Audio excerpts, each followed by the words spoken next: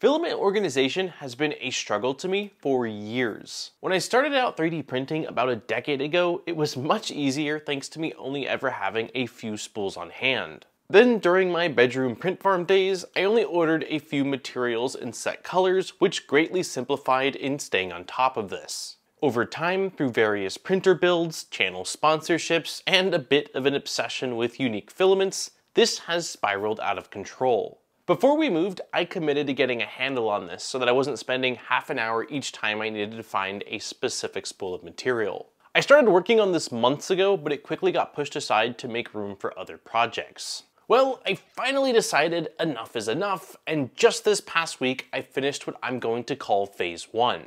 I know I'm not alone in this filament chaos, and in this video, I'll go over why I chose the organization solution I did, what goes into building it, and future plans to make it even better. So with all that being said, and without further ado, let's get right into today's video.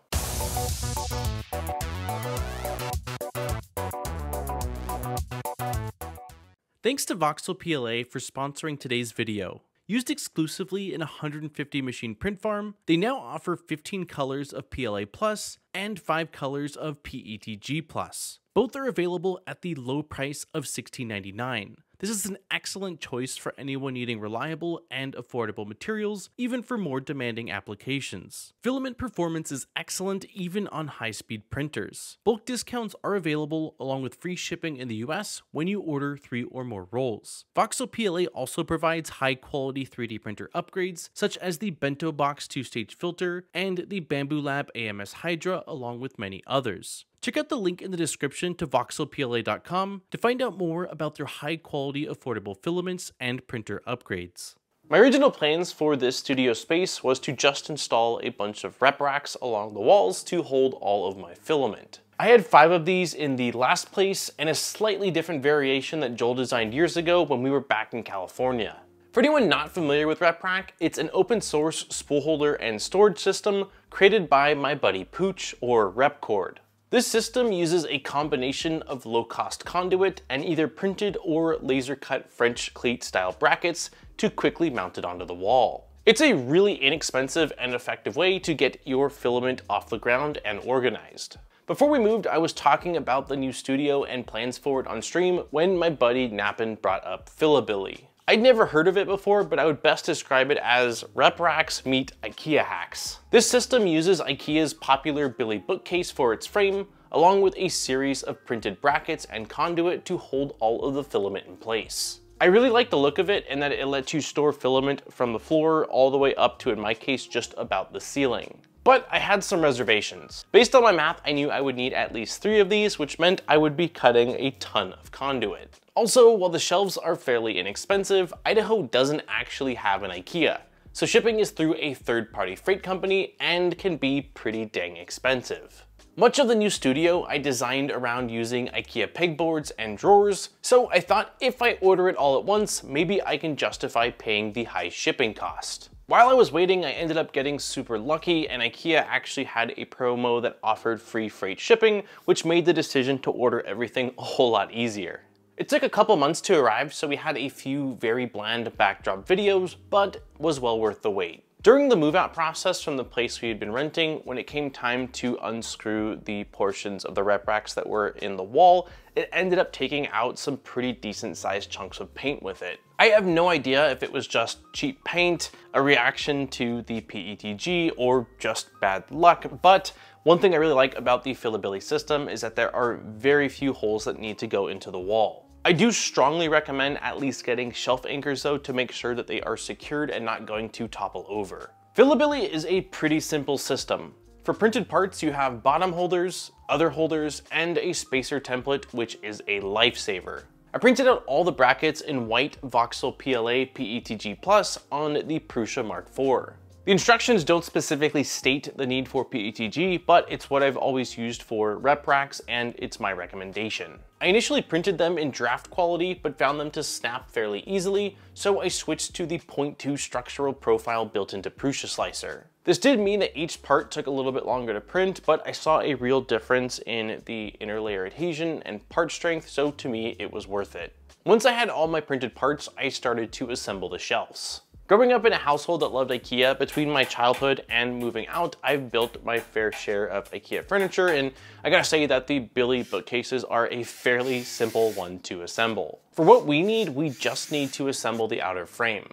The original design looks like it intends for you to not install the center shelf piece, but based on some other makes and my own experience, I highly recommend using it. It helps hold everything together, makes it more rigid, and there's no loss in filament that it can hold. You also need to install the back panel, which just slides in the groove on the sides and is secured with small nails from the back. One of mine is in front of a power outlet and my cable coax port, so I cut a slit out of the backing. My original plan was to mark it with a pencil and then take my Dremel to it, but I actually found that that backing material was so thin that just using a sharp box cutter or knife was able to cut right through it and was much easier.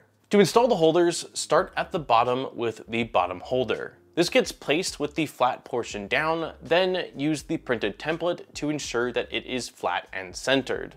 For each of them, you'll need to drive two number 6 3/4 inch screws into the bracket to secure it to the shelf. The template's mirrored, so when you go to install the second bracket, it just slips onto the top side of it. This process would be pretty rough without that template, but once I got a handle on how to sort of balance the brackets with the template in one hand and my drill and the screw in the other hand, it was all really quick. The most tedious part by far is having to cut down the 1/2 inch conduit.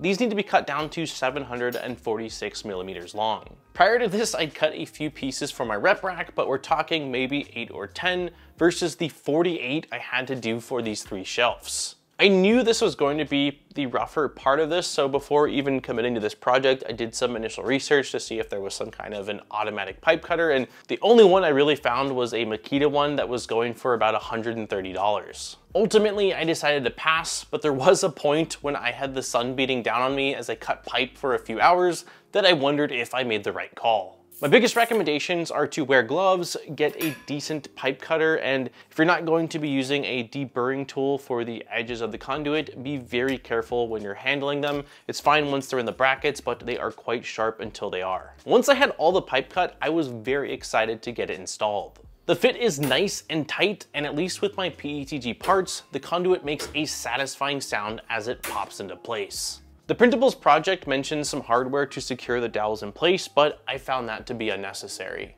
All that was left was to load up the racks. As I filled up the shelves and cleared out my floor, the corner of the room, and my closet, it was incredibly satisfying to see everything finally coming together. I'm not sure if I miscounted or if I just got more filament in after I'd planned this, but I ended up filling up all 3 shelves and had to put a few rolls on top.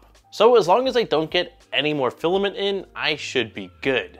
For now, all the filament is just randomly on there, which is still much better and easier to find rolls than before, but I do have plans. Eventually, I'm going to pull everything back off the shelves and organize them by filament type and color. XR Bunker sent out a NeoPixel hub, which is a PCB with RGB LED connections, and an ESP32 to run WLED, so I'd also like to wire in some LEDs. The one thing I need to do right away is install some wall anchors into each of these shelves. I found these 400-pound rated ones on Amazon that I'll link in the description, but due to the narrow footprint of these and just the height of them, adding some kind of anchor, in my opinion, is a must. Aside from physically organizing the filament, I really want to experiment with Spoolman. This is a self-hosted inventory management system that can integrate with Moonraker, Octoprint, and Home Assistant that I've had recommended to me quite a few times. If there's interest in me covering this in an upcoming video, let me know in the comments. I'm super happy with how the FilaBilly filament shelves turned out. As much as I enjoyed using RepRacks, I think this is a much nicer looking solution, and I love that the only holes I have to put in my walls are for these anchors. While I live in a fairly dry climate, there is an optional version of this bookcase with glass doors. The cost is over double, but if you only need one, I can see some added insulation and desiccant pairing very nicely with it. And that has been the FilaBilly filament rack. I hope that you enjoyed this video and that maybe I inspired you to do a bit of organization of your own filament. For anyone interested in finding out more about this project or making one for themselves, I'll have a link to the printables page in the description. On that note, don't forget to like and subscribe for more great videos. We make a video just about every single week, so there's always fresh content coming your way. And if you do want to support the channel further, I'll have links in the description over to our Patreon, where there are some really awesome rewards. Huge thank you to all of our existing Patreon supporters. I appreciate each and every one of you for allowing me to come back every single week and spend more time doing what I love, which is making content for you all to enjoy. On that note, this has been Daniel from ModBot, and I look forward to seeing you guys in my next video. Peace, guys.